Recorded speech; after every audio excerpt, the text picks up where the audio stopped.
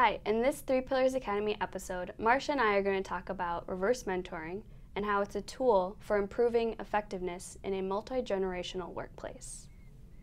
Marsha, kick us off. Okay, hi, my name is Marsha Florio. I am the Executive Director of the America East Academic Consortium. So far in my career, I've had 5 different full-time jobs. I've got my first cell phone when I was in my 30s, and I had to carry an extra bag for it to fit. I get 2 newspapers delivered to my house in the morning, and I still have a landline in my home.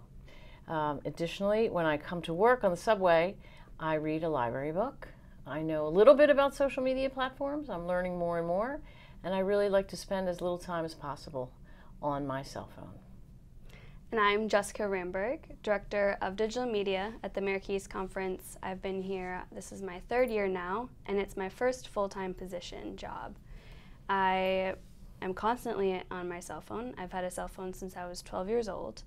I use it to find my news. I scroll through my Twitter feed. My most used apps are Instagram, Twitter, Netflix. Easily average over 3 hours a day on my phone. Pick it up about 60 times a day. And I've never owned a landline or a home phone. And I'm here representing the younger generation.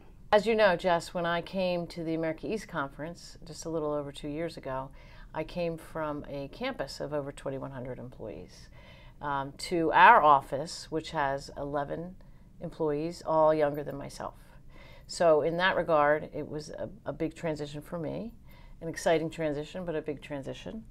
And it also, our conference, as you know, has a very high social media and digital IQ. I had 0 IQ in social media and the digital universe. I was not a presence on Facebook or Twitter or Instagram, and I really needed to learn those quickly to carry out my role. And I needed a mentor, and I needed someone in the younger generation to help me do that. And Jessica, I turned to her, and she's been my mentor ever since. I can tweet. I know what a tweet deck is now. I know what hashtags are. I tweet often and frequently for my job. But Jessica also was very helpful in the background and the philosophy of social media and how to use that. I got a little excited and wanted to get an Instagram account, and she was immediately very, very cautious about that and really talked to me about not needing it and the reasons why. So you were very helpful in helping me understand that. And I feel pretty comfortable in my presence in social media, and I know that if I need help, I can always turn to Jess.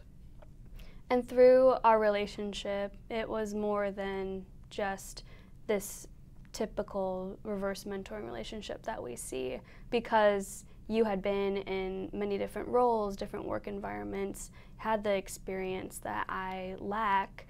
I was able to, through topics and issues that I was facing or challenges in my position, on having those challenging conversations, how to manage up, how to communicate effectively with my coworkers and colleagues.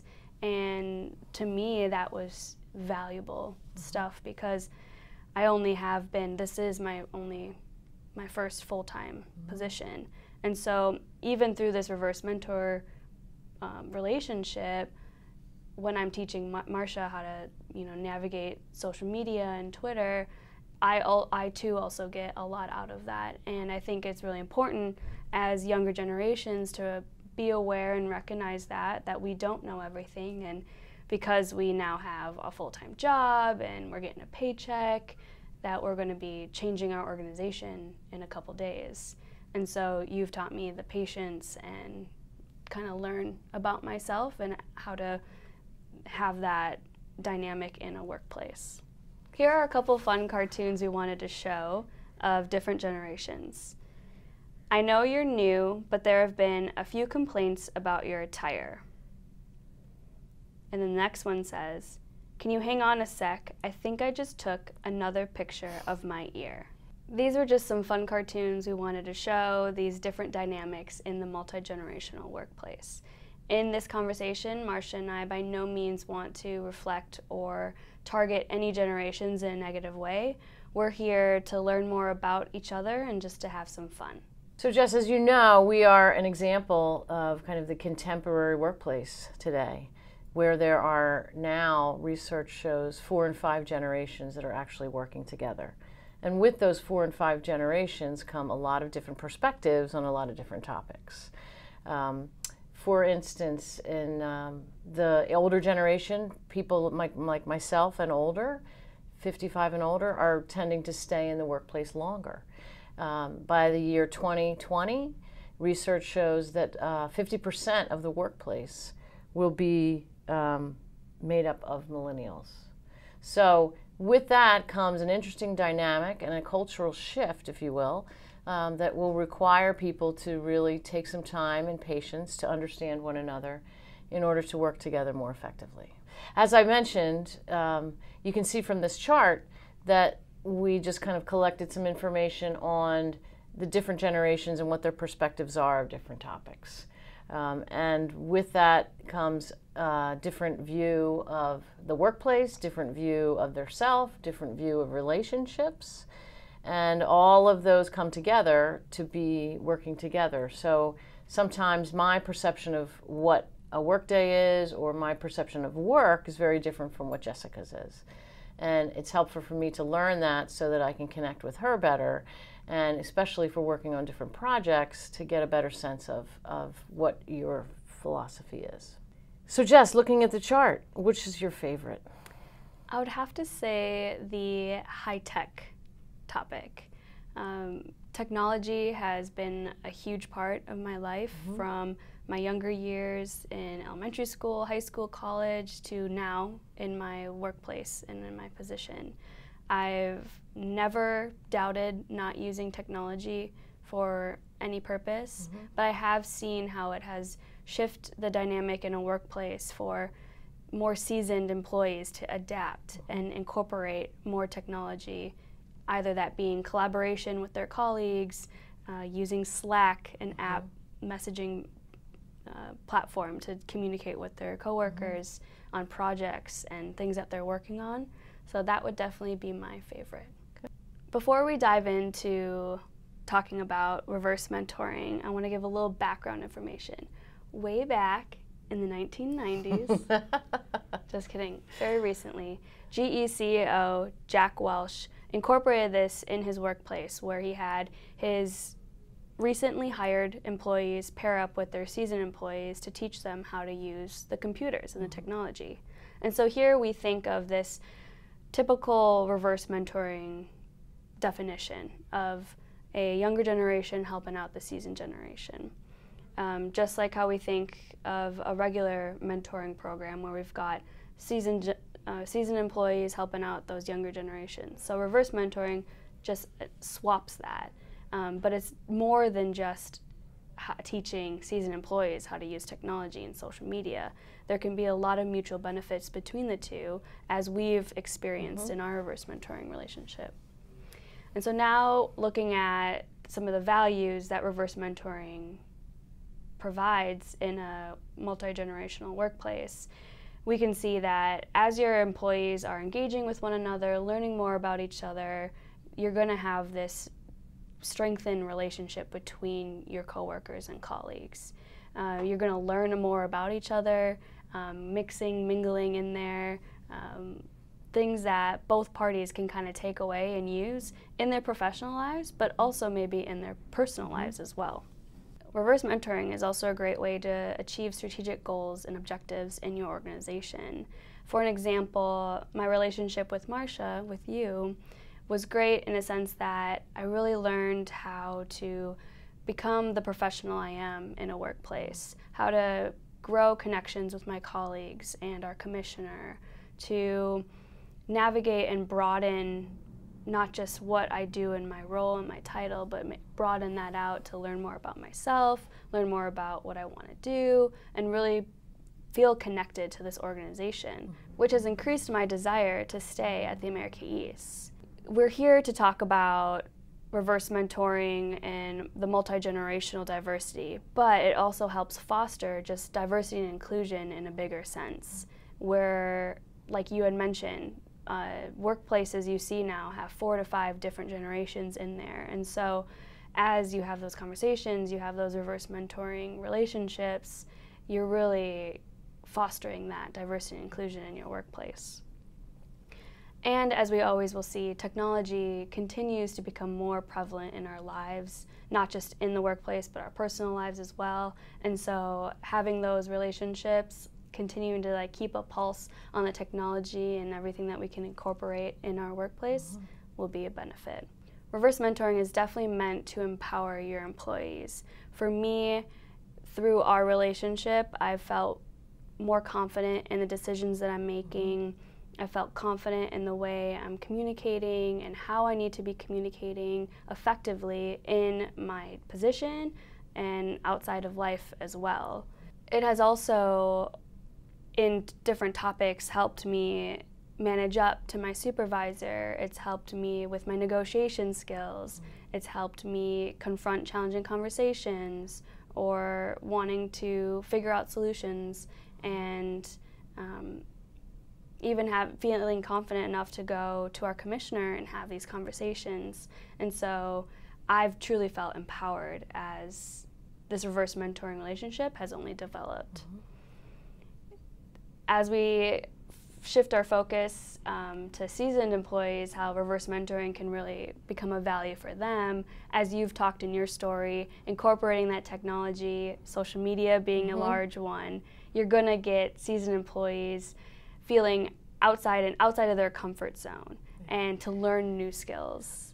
And just as Jess has mastered those skills, and I've seen her grown, especially in our workplace, in meetings, becoming much more of a leader and having a leadership role, she has helped me really, I wouldn't say master, but feel definitely much more comfort with social media, interacting on social media, understanding it, especially because I think that's important to know when to tweet, what to tweet, how to use it more effectively, especially when you're trying to reach different constituent groups, and really to work more effectively with the younger generation. I think there's a lot to be said about the dynamic of running a meeting with a multi-generation, and I have to be, when I'm running a meeting or facilitating a meeting, I have to be sure that I'm able to meet the needs of the people in the room. And the younger generation may have different needs than the seasoned generation. And I just have to, Jess has helped me be aware of those things and to improve my own facilitation skills.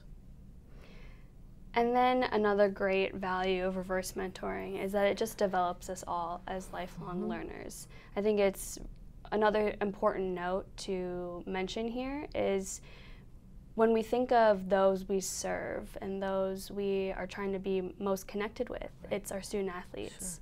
Sure. And they are the younger generation, and they will become the younger employees. Right. And so keeping that pulse, having these reverse mentoring relationships only help us better understand one another and can ultimately improve our way and our effectiveness when serving our student athletes. And also important for you, Jess, when and if you ever do go to another position, you know you carry this all with you, and you're going to be entering a workplace that may have more people, and it may have a broader diversity of generational difference, if you will. And I think that will help you. You walk into that, you have those skills intact, and you are going to know how to, effectively connect with those people. A key element that has really helped foster our reverse mentoring relationship and help it be more successful is the organizational structure of the America East Conference. And Jess, this is new to you, maybe, since this is your first job, is that most organizations, it's very common, and we do have this as well, are more hierarchical in nature, meaning top down. especially if you're in a larger organization. We have a smaller organization. We have 11 people in our organization. Our structure at the America East Conference is a flat structure. There are definitely hierarchical elements to our structure, but for the most part is very flat, meaning that we can go and we can move very horizontally into different areas. We don't necessarily have to stay in our own spot. I'm in the consortium, which is very different from the rest of our organization, but I can easily talk to Jess at any time, and we kind of cross-function in that way. And you'll see from the diagram that how that flatness shows. Now, many other organizations are hierarchical because they are so large. It's possible within that hierarchy to have kind of flat units that work together and can communicate more effectively instead of up and down, and they can also work across. So it is possible to implement that within a larger organizational structure. Now, when we think about how to implement this reverse mentoring in your program, I think back to how we started our relationship. Mm-hmm. It was very authentic, in the moment, informal, really centered around, obviously, social media and implementing that into your work. But then of that, it became something bigger, obviously. We just have conversations when need be. Mm-hmm. So generally, you can see that your more seasoned employees will have that sort of hesitation towards a reverse mentoring program in your organization because of maybe they're not necessarily willing or used to receiving that direct feedback from someone who's younger than them. Mm-hmm. And so you can kind of think of it as a mentoring program or even a co-coaching or co-mentoring program. It's really more about each individual being able to advise and coach each other. It's a give and take in that relationship. Mm-hmm. And just as mentoring programs have these parameters and things set up, you'll want to do that as well with your reverse mentoring program.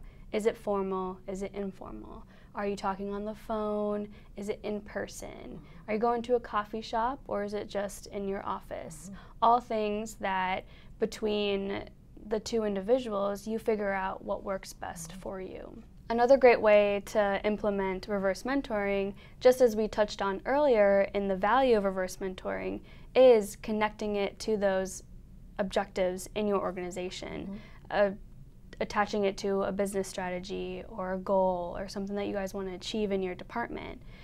This easily was done when our relationship started, was because in your job, working on social media and promoting the academic consortium through that platform, we were able to teach one another about, what your focus and what your goal is, and then how I can help you on the digital social space to achieve that. And so tying it to a business objective or a strategy is a great way to implement reverse mentoring. And also, it's important just that through those conversations, our early conversations, there was a lot of trust that was built. And that was just kind of, there's no magical formula to doing that. It's just something that formed from our different conversations, which for me, I can ask you pretty much just about anything if I need your perspective. And I think that works the other way too, that if there's something you have to ask me, you know that in terms of confidentiality or just wanting to get some feedback, you're going to get, some solid feedback. Absolutely. And it's really important too, as you mentioned, creating that safe space in that reverse mentoring relationship. A space where the stereotypes are washed away and not brought up. You're not shaming generations. There are no dumb questions. Right. And like you said, really having that at the forefront and going along with that will be really important in that reverse mentoring relationship in the beginning. It's a key element. Our organization does this where we have events throughout the year spread out, either it be our holiday party, a happy hour, a get-together.